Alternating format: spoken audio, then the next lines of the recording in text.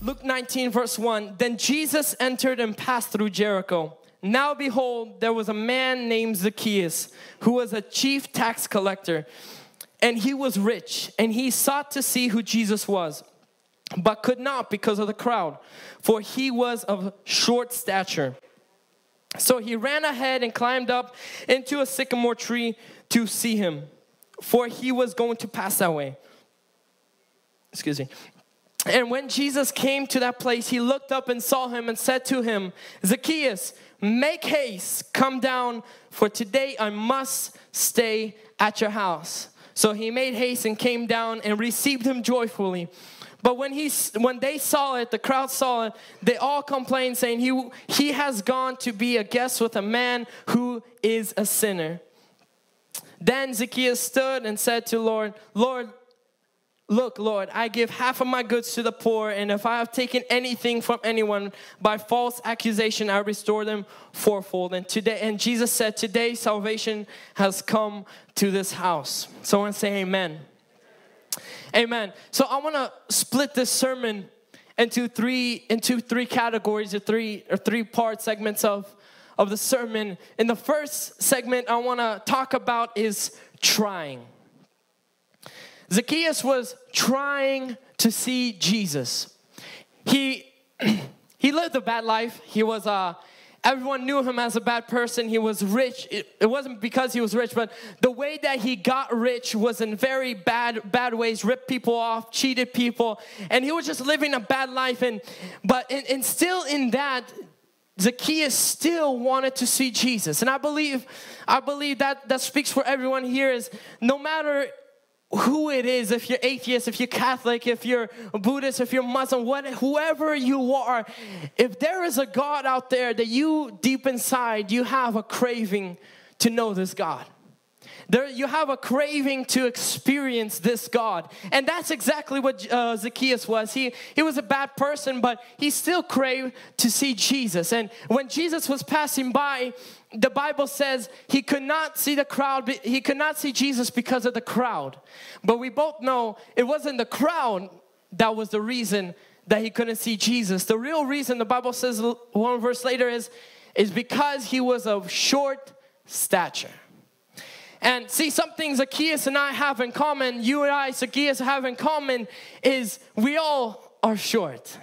The Bible says in Romans 3:23, we all have sinned and fall short of the glory of God. So we have something in common. And all you short people in the house, it's not your fault.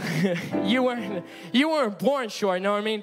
You were born short. You didn't become short. Like, hey, no, you're in the womb and you like selected your characters in the womb. Short, medium size, blonde hair. No, you didn't. You were just born short. And so we are born short of reaching the glory of God. From the get-go, we were never going to be able to reach God's standard, to achieve the standard of God. And God knew that. And so, but a lot of times when we're in there, we like to put excuses. And we say, well, the reason I can't reach God is because of the crowd. Is because of Christians. No, I met a Christian. Christians are hypocrites, and Christians say that they're this, and Christians are hypocrites, and that's why I don't want to go to church. Well, Walmart has hypocrites, but we still shop there. Yeah, Jim has overweight people. Thank you, Jacob. We said, Jacob, we'll pray for you. Jim has overweight people, but we still go there. Yeah, amen. And those that go, Jim. The hospital has sick people, well, yet when you get sick, where do you go? You go to the hospital. So the crowd wasn't really the issue of why we could not see Jesus. It was because we are short. We all fall short of the glory of God. We all fall short of what we can reach God. It's not by our deeds. It's not by our accomplishments of what we can do to reach God. We can't. But the thing was, what Satan will do is, Satan will offer a counterfeit. Satan will offer a false safety that you will follow the crowd. You will be in the crowd that follows Jesus as long as you don't get to know Jesus.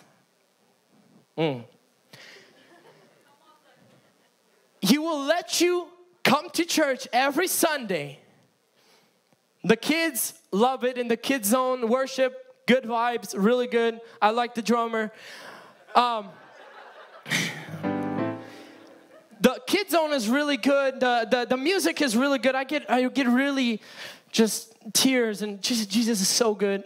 And he will offer that. He will let that. If he knows he can't stop you from going to church, he'll give you a counterfeit, a false safety that you can follow Jesus as long as you don't get to know Jesus. Because there was a lot of people that were following Jesus, but he never got to know Jesus. They never experienced Jesus. Amen?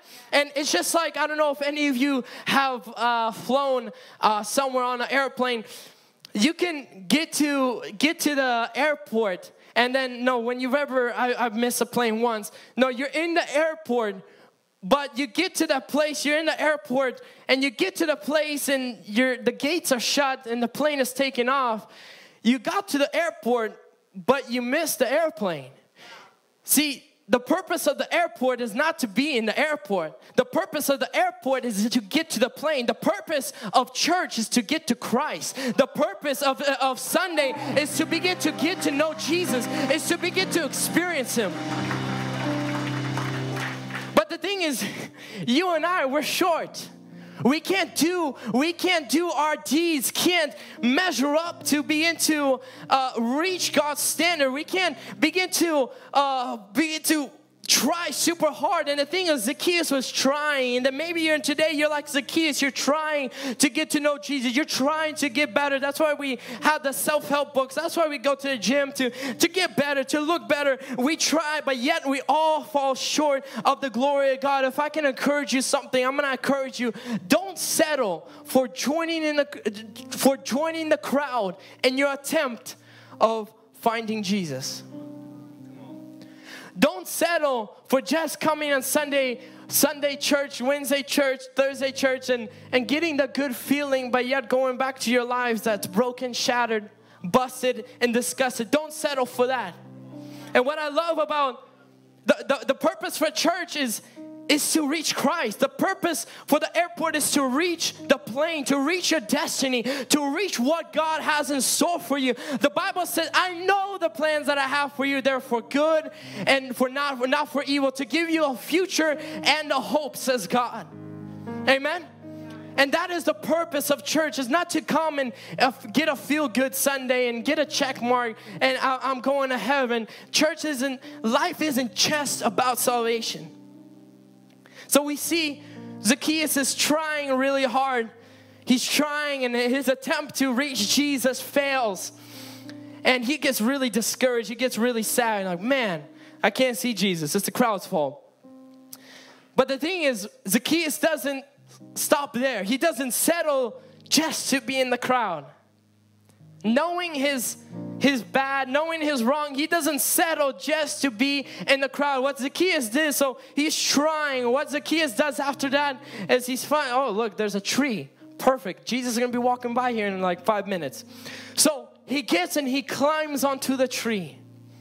And what I love about this is when Zacchaeus climbs onto this tree, the Bible says, Jesus looked up and saw him and said, Zacchaeus. When Zacchaeus climbed on that tree, it wasn't Zacchaeus that saw Jesus. It was Jesus that saw Zacchaeus. Can I tell you about a tree that was planted 2,000 years ago? The cross of Calvary, that me and you trying so hard, trying to be good at, for all the short people like you and I that fall short constantly on a daily basis, no matter how hard we try.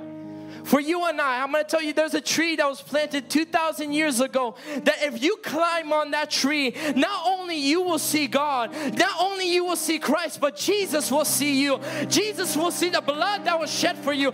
God will see the price that was paid for you. When people say that you don't deserve it, that you couldn't earn it, God says, I don't see that. When I see you climb onto the tree, I see one thing and one thing only. I see my son. And something that happens there is Jesus calls him by his name, Zacchaeus. I want you to see what the original language says about Zacchaeus. It says he is pure and innocent. Tax collector that robbed people, cheated people, lied to people, did so many things. Yet, Jesus called him by his name. I'm going to tell you something. Satan knows your name. Satan knows your destiny. Satan knows your worth. Satan knows who you are destined to be, yet will call you by your sin.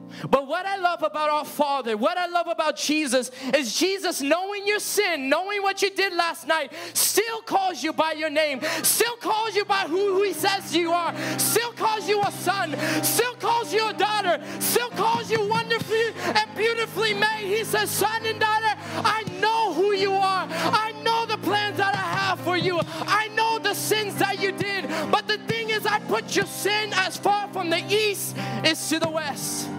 When I see you and you climb on that tree, I don't see you, I see the sun. See, and that's what we're trying to accomplish through this series, Embrace Grace, is we want to challenge you that in the midst of your mistakes and your failures and your troubles, that you can climb onto the tree, that you can climb onto the cross and hug the cross and say, God, I embrace your grace. I embrace, God, the salvation that you've given me. I couldn't earn it, God. I couldn't deserve it, God, but it's your love that you have for me. Embrace grace. Jesus sees you.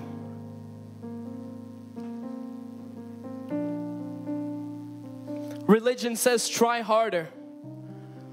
Jesus says trust. Religion's gonna make you jump. See, Jesus right there. He's going to religion lets you have a glimpse of Jesus, but a relationship with Jesus lets you have a gaze of Jesus. Every day it's a communion with Jesus. Every day it's when you climb onto that tree, not only you see God, but God sees you. God sees your issues. God sees the broken home. God sees the broken marriage. God sees the broken family. God sees the education that's failing. God sees the sickness that you have. And says, Zacchaeus, I see you. Come down. Religion is you trying to see God. Gospel is trusting Jesus. The only way to God is through Jesus. It's not our good deeds. It's not what we can do. It's not what we can accomplish. Some people are like, man, this is a slap in the face. What about all those years that I've done good? All those orphanages that I gave? God bless you. God will, in heaven, He will reward you. Maybe even on earth, He will reward you. All those years that I didn't smoke, like Pastor Vlad says, God didn't put a chimney on your head for you to smoke. So don't smoke. It's good for your lungs. You know what I mean?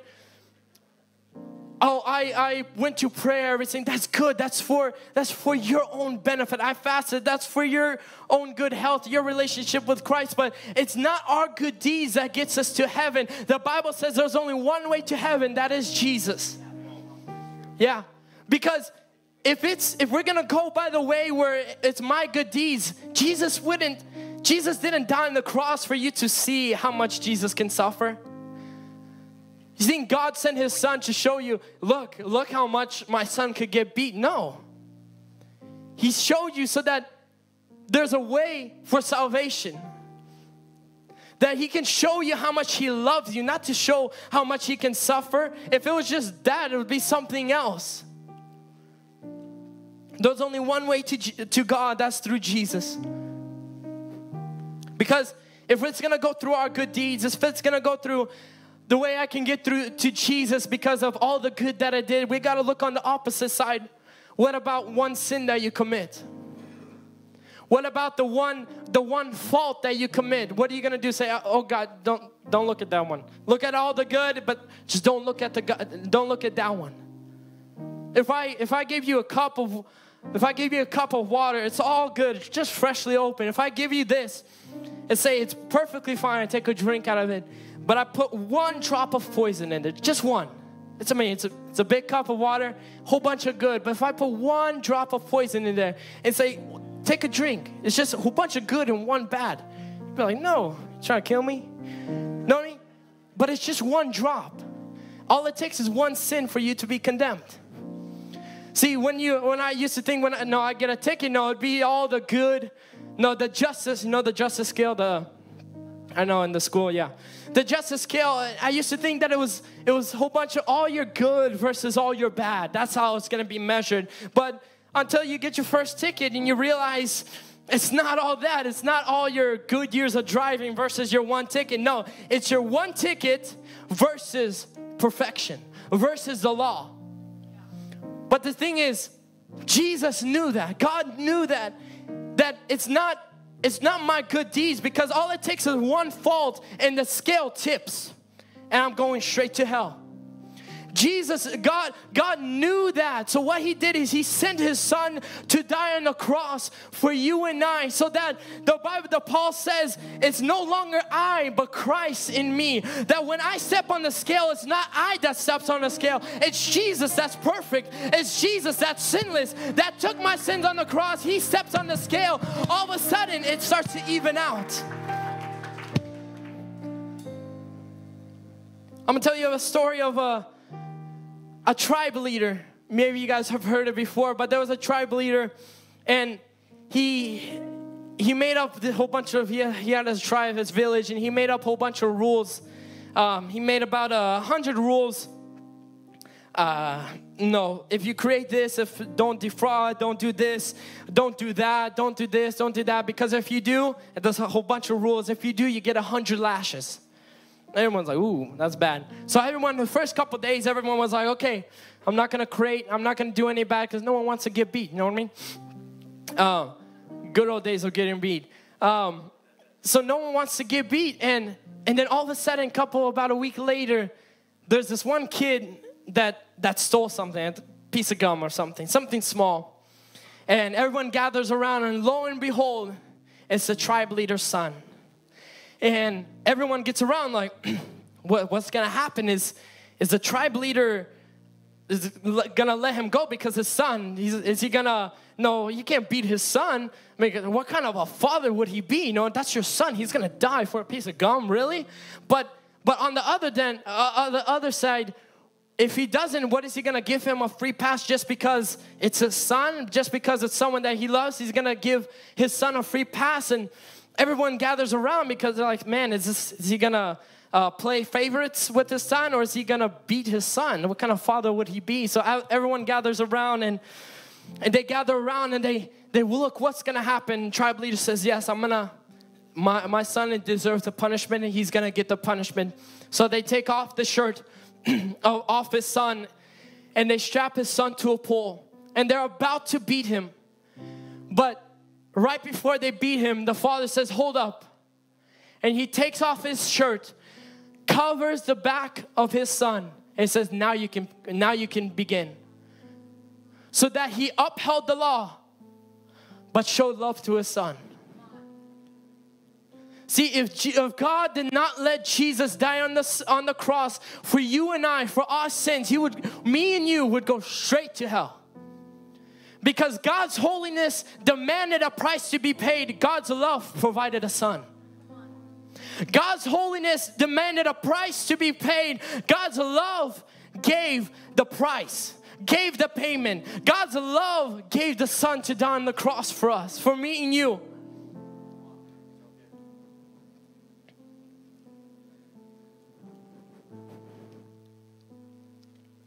That's why we can't boast about our deeds. That's why we can't boast about what we can do. It's only through a relationship through Christ that we can get to heaven. It's only through a relationship through Christ that we can get to the Father. Relationship can't be based off your good deeds. Relationship with Christ cannot be based off what good that you've done, what good that you've accomplished in your life. It only can be based off trust with the Father. It can only be based off getting onto that tree, embracing grace, embracing the love that the Father have given us. Amen. Trusting brings salvation. So I want you to see it. There's trying where Zacchaeus tries and he tried to do good and yet he failed. And then there's trusting. And today, just like the airport and the plane, if you're in the airport, we're going to give a call today, loud and clear, that if you're in the airport, that you don't miss the plane.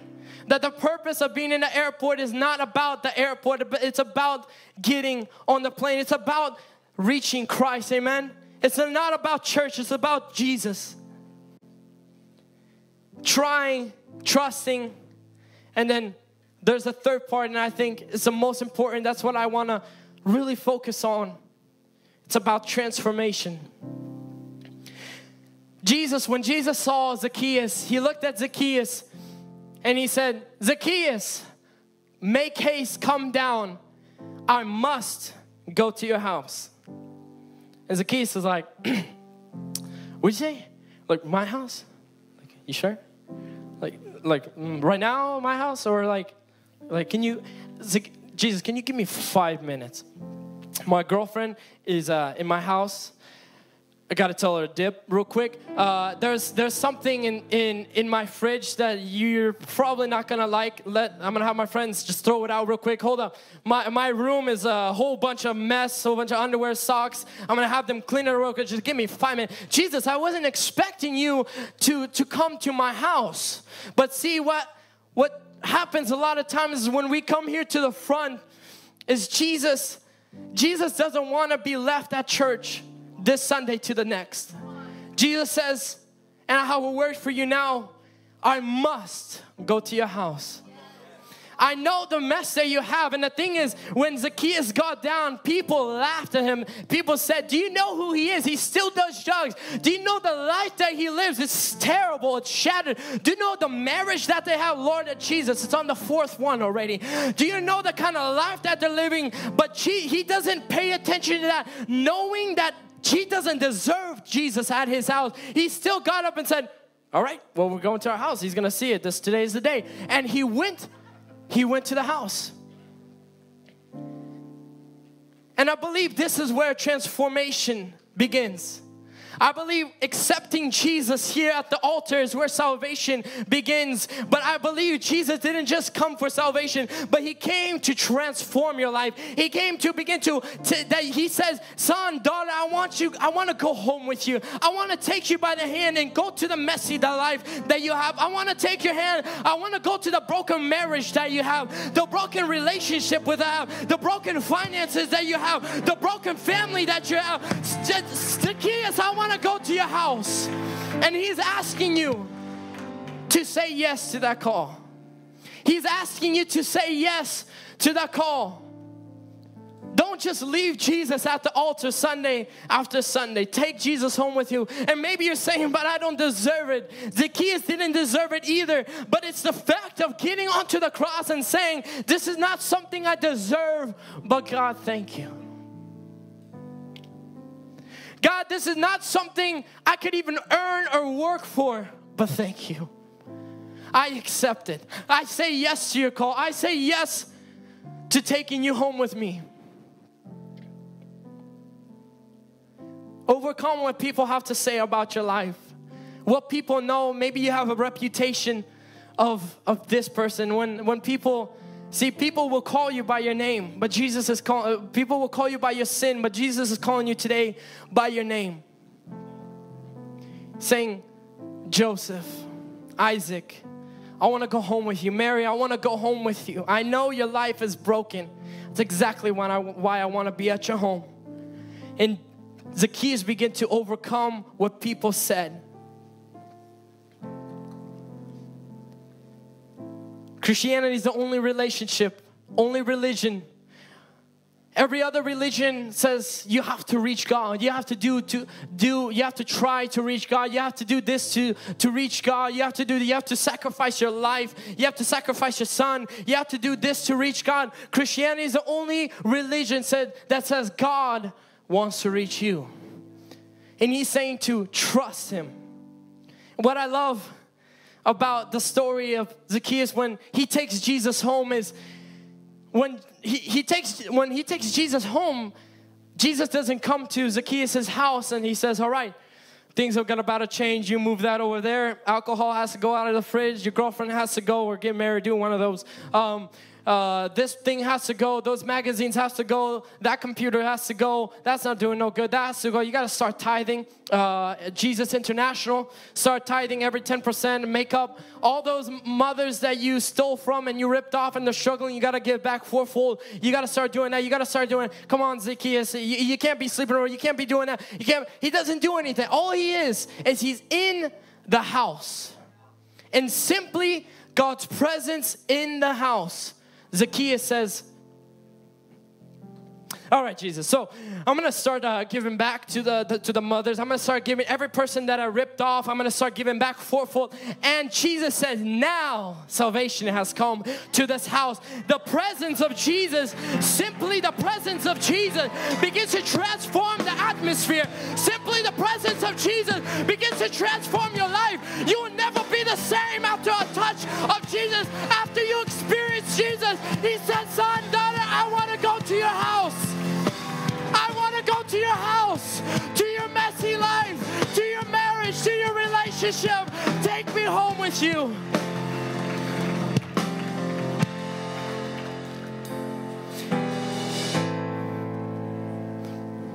Take me home with you. I'm going to ask that you say yes to the call. That you say yes to Jesus. That you stop trying to live the good life that you're living. Stop trying to go by your own deeds, your own good, your own thing, because you will burn out. You will start sliding back. It just won't be good. The Bible doesn't say by your good deeds. The Bible says not by might, not by power, but by the Spirit. It's only by the Holy Spirit's guidance, by the relationship with Him. If I could propose a theory or idea to you that when you accept Jesus, when you take Jesus home, to stop working on yourself constantly. It might sound like a little bit of heresy, but stick with me a couple moments. It might sound like it's, what do you mean stop working on my character? Stop. What happened is, Zacchaeus was there. His life was bad. His life, his character, the life that he lived was terrible. But the moment that Jesus came into his house, he began to change. The simple fact of God's presence living inside of you day by day begins to change. And the moment you stop focusing on your character, on the good deeds, and trying to do it all yourself, and you focus on the presence, you focus on the presence of God in your life, what begins to happen is, through a relationship with Christ, taking Jesus home, fruits of the Holy Spirit begin to manifest. And fruits of the Holy Spirit is Christian character.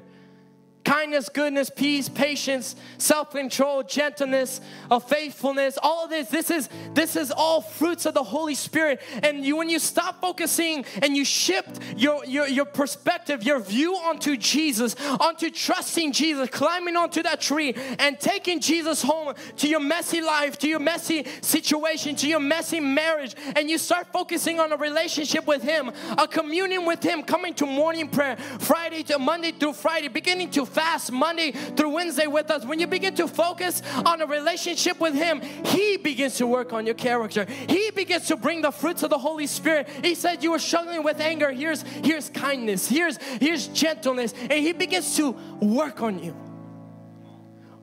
Begin to shift your focus on your character, on trying to do good, to trusting Jesus. From trying to do good to climbing on that tree and just grabbing onto Jesus and say, Jesus, I can't do it on my own. Jesus, I can't manage on my own. It's not, I can't do any good. I've tried, but I'm messed up. I'm in the same messed up place that I was years ago. To coming down that tree and say, Jesus, I want to have a relationship with you. I want to begin. And I believe that's where Holy Spirit begins to work on you. He begins to work on your life, your character, your things that you need. And He begins to mend the broken hearts. He begins to mend the families. Is when you begin to take Jesus home. Hey, this is Pastor Vlad, and thank you for watching this sermon. Please click on the subscribe so that you can be a part of our Hungry Generation YouTube community. And click on the bell as well so that you can be notified when we upload the new sermon. Thank you for watching, and God bless you.